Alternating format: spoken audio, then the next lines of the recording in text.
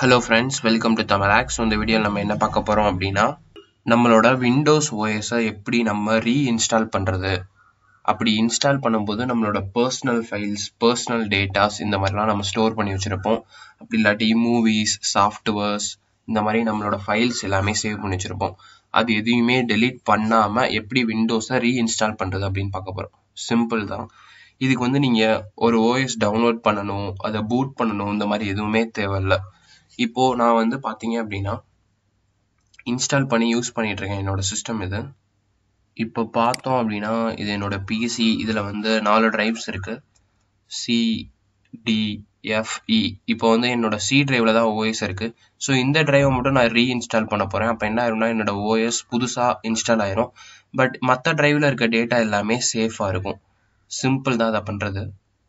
இப்போ நான் right click பண்ணி ப்ராப்பர்ட்டிஸ் போய் பார்த்தோம் அப்படின்னா என்னோட சிஸ்டம் விண்டோஸ் 10 எல்லாமே கரெக்டாக இருக்கு. ஜஸ்ட் இதே ஓஎஸை நான் ரீஇன்ஸ்டால் பண்ண போறேன். என்னோட ப்ராடக்ட் பார்த்தீங்கன்னா ஆல்ரெடி ஆக்டிவேட்ல இருக்கு.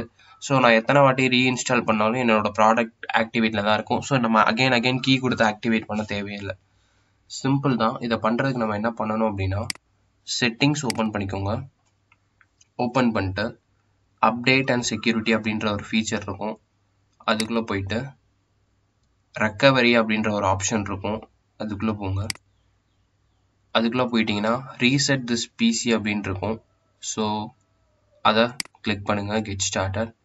இங்க பாத்தீங்கன்னா 2 ஆப்ஷன் இருக்கு.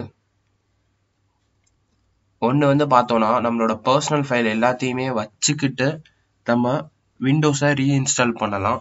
இன்னொன்னு பார்த்தா மொத்த ஃபைல் எதுவுமே தேவையில்ல, கம்ப்ளீட் கிளீன் பண்றது செகண்ட் ஆப்ஷன். ஸோ உங்களுக்கு எந்த மாதிரி வேணுமோ அதை நம்ம சூஸ் பண்ணிக்கலாம். இப்போ எனக்கு என்னோட ஃபைல்ஸ் எல்லாமே வேணும், பட் சி டிரைவ் மட்டும் ரீஇன்ஸ்டால் பண்ணுங்க அப்படின்னா ஜஸ்ட் நான் ஃபர்ஸ்ட் ஆப்ஷன் சூஸ் பண்ணிக்கலாம். இப்போ பார்த்தா என்ன ஆகும்னா டீடைல்ஸ் கேதர் பண்ணும். அதாவது நான் எந்த சாஃப்ட்வேர்லாம் இன்ஸ்டால் பண்ணியிருக்கேன் அப்படின்ற டீடைல்ஸ் வரும். ஸோ நான் இன்ஸ்டால் பண்ணியிருக்க சாஃப்ட்வேர்லாம் என்ன ஆயிரும்னா அன்இன்ஸ்டால் ஆயிரும். அதாவது பிகாஸ் அது எல்லாமே நம்ம சி டிரைவ்ல வச்சிருப்போம். சி டிரைவ்ல இருக்க சாஃப்ட்வேர் எல்லாமே அன்இன்ஸ்டால் ஆயிரும். பட் நம்மளோட மற்ற டிரைவ்ல இருக்க எல்லா டேட்டாவுமே சேஃபா இருக்கும். பட் இந்த டிரைவ்ல இருக்கிறதையும் நம்ம சேவ் பண்ண முடியாது, பிகாஸ் இதுல தான் ஓஎஸ் இருக்கு. ஓஎஸ் ரீஇன்ஸ்டால் ஆகுறதுனால கண்டிப்பா இது எல்லாமே எரேஸ் ஆயிரும். இப்போ பாத்தீங்கன்னா நெக்ஸ்ட் கொடுத்தோம் அப்படின்னா ஃபைனல் கன்ஃபர்மேஷன் ஓகே கேட்கும்.